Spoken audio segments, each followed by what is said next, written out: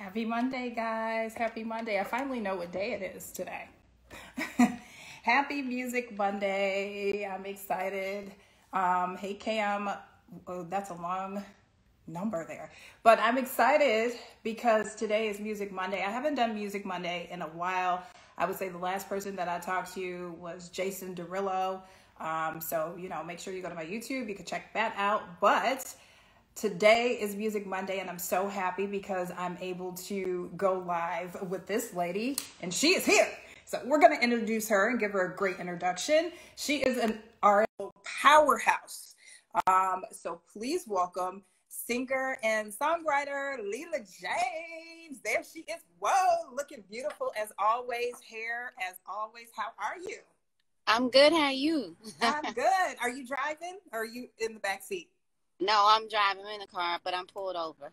Okay, I was gonna be like, now Leela, I'm not trying to have you crashing in the car. Oh no. I'm pulled over. I'm not. Okay. I'm glad you're safe. Glad you're safe. You must be out here working, staying busy. Yeah, I have to safely handle things. So I'm wrapping up the recording right now as we speak. For my new album. I love that. Let's kind of go into, because I was going to go down the line as far as your new album, but let's kind of get into that. How was that for you emotionally, recording and working during such a trying time? You know what I mean? It's been challenging. It's been challenging, definitely, and definitely emotional. 2020 was heavy for many of us, and 2019 wasn't that light for me either. So, a combination of the two definitely made things a little more intense, if you will. But I stay prayed up, and music is also a form of therapy for so many, myself included. So I've kind of just been able to really tap into that aspect of it and just let it do what it's going to do in terms of easing the reality of what we're all dealing with during these days, these times. And so I feel good. I feel good about the new project, my album. I think it's some of my best work, and I can't wait for it to come out. Definitely gonna have you in your feelings. Yeah.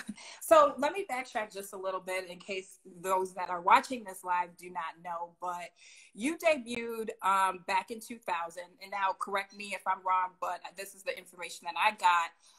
2004, 5. Mm-hmm. Well, because it said that, you were working with the Roots back then, and then you worked with on the Jamie Foxx film Bait. You had a song on there with the Roots. So were you collaborating with the Roots before then, or kind of like how did you kind of get started with your music journey? Well, I had a deal at that time through Rough Nation Records, which was formerly Rough House, and it was distributed through Warner Brothers. And at that time, they were Rough Nation Records was doing the soundtrack for the movie Bait. And so I did a collaboration with the Roots for that particular soundtrack. And that was the beginning in terms of, not the beginning of my career because I had already been working, but it was the beginning of doing the project on Warner Brothers that led to my solo album. Yes. Right. Absolutely. So as you know, music has evolved, right? And so one thing that I love y'all too. I love you. I love you too. Hey, higher vibrations. Queen. One thing that I love about you is through it all, you've remained true to your style and who you are, and how you deliver to your audience. So what is that? Was that challenging for you? Because, I noticed some artists, they came out R&B, and now we don't know. Are they pop? Are they R&B? Or where's that at? But you remained in this space where people have constantly tried to say, oh, there's no R&B, where's that category? Right. How do you remain true to you even though things continue to evolve?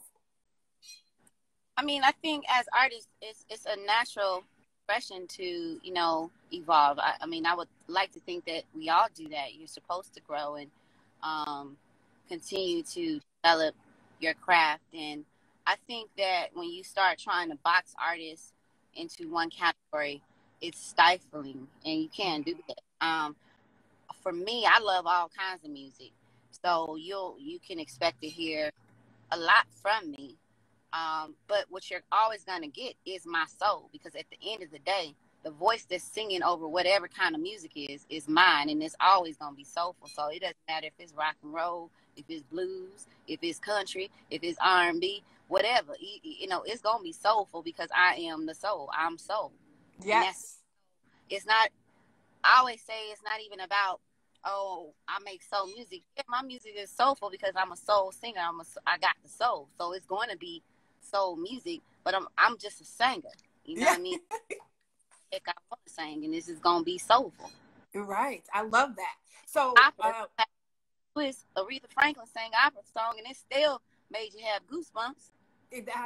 Exactly. But I love the way, because I watched, you in your journey, and also on R&B Divas. I did watch that show, just to let you I love that. But I love the fact that no matter, like you said, what genre you're singing, I know it's like, okay, there's Leela James. She's giving it, and she's giving her. And yes, it's good to change and evolve, but I also think that staying true to who you are is more important than anything. You know what I mean? And the core of who you are, you always want to be consistent in that. And I definitely feel I've done that, because that's just what it is. In terms of, when you're an artist and you truly believe in what it is you do, and being consistent in that, I don't think that can be denied. It was done right. And I feel like I personally have done that, and I continue to do that, because this is just what it is. What you see is the truth. And I bring you that, you know what I'm saying? And I will never sell my soul to sell soul music.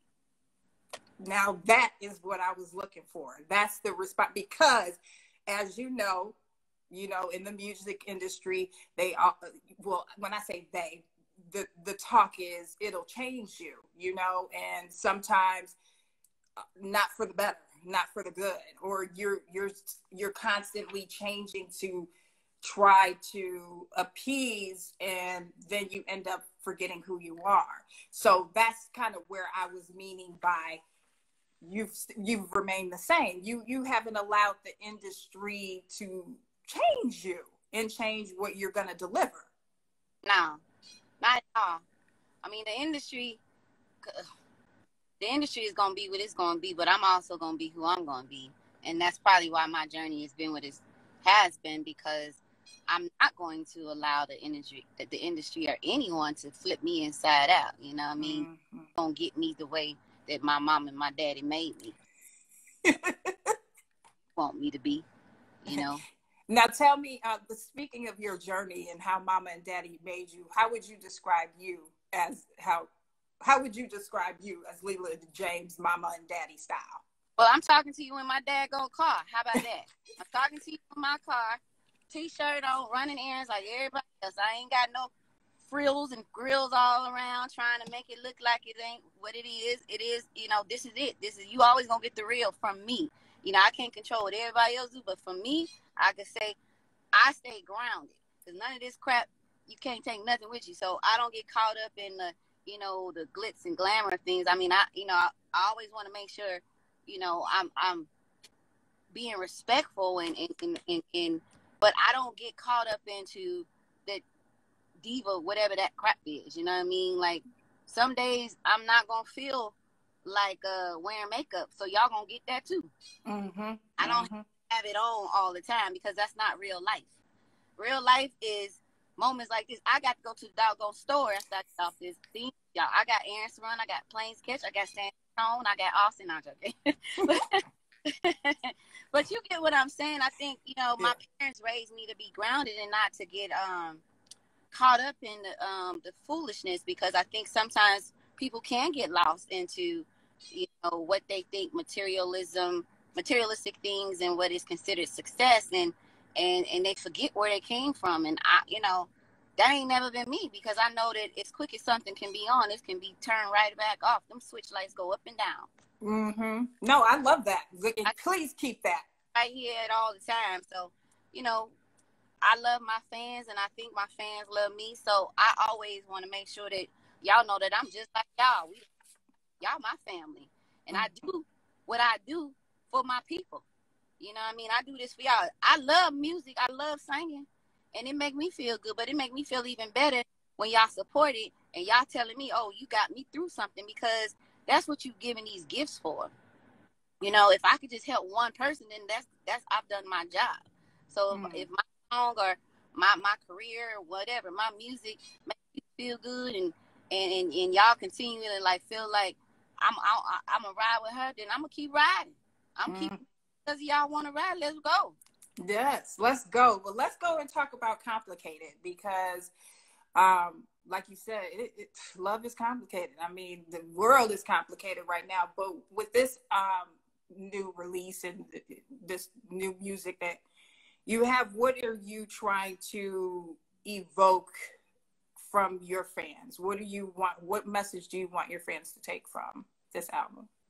Well, this album, you definitely gonna, like I said, it's in your feelings, and I really I tapped into a lot of my vulnerable sides, the vulnerability of our people.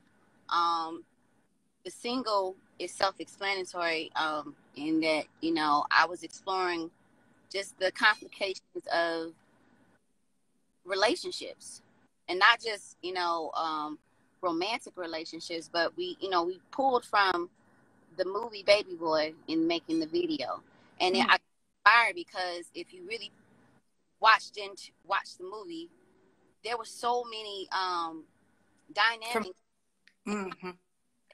within that movie. The relationship between the mother and the son, the black mother, single black mother, single black boy, in South Central, that's where I'm from. The relationship between the two friends, one trying to get out the street but still torn, you know what I mean? He wants to, then you got the complicated baby mama, baby daddy drama. It was so much going on, and that's so real. And so all I'm just saying, sometimes things are complicated and maybe sometimes also out of our control, but then there are some times when things are absolutely in our control, and we as humans make it more complicated than what they actually have to be. Yes. So, but don't make things unnecessarily complicated. Sometimes just let it. So through complications, whether it be life, love, your music journey, how do you give some advice to those of how, like, let me ask you first, how do you deal with those complications? What do you do? I mean, I know you said pray, but what's some other ways? Well, I think as I get older, I'm learning to turn those switches off. I just ignore a lot of stuff. I don't give things energy that when I recognize what it is, like, me, if I see that that's a spirit of activity coming my way, just searching for a reaction, I just ignore it. And I go down the other way. So you just don't give them nothing. Sometimes nothing is giving them everything that they need. Can you say that one more time? Sometimes giving folks nothing is giving them everything that they need.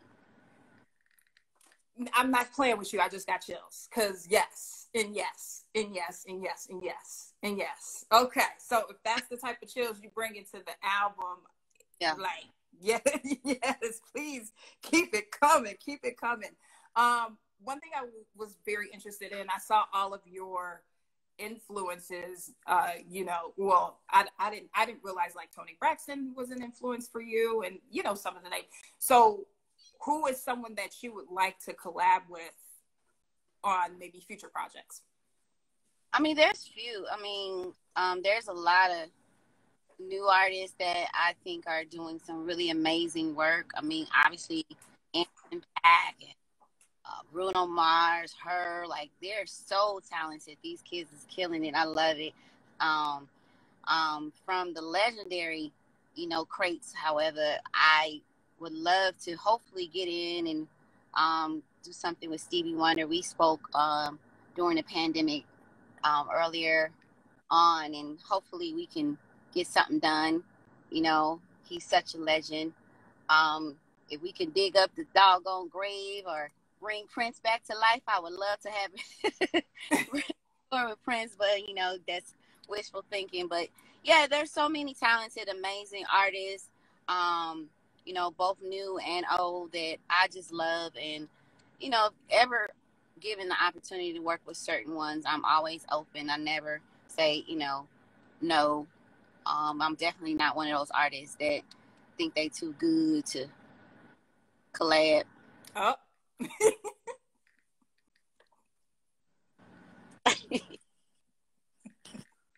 Listen, there's some that think they too good to even talk and speak. Well, so I don't know nothing about talking.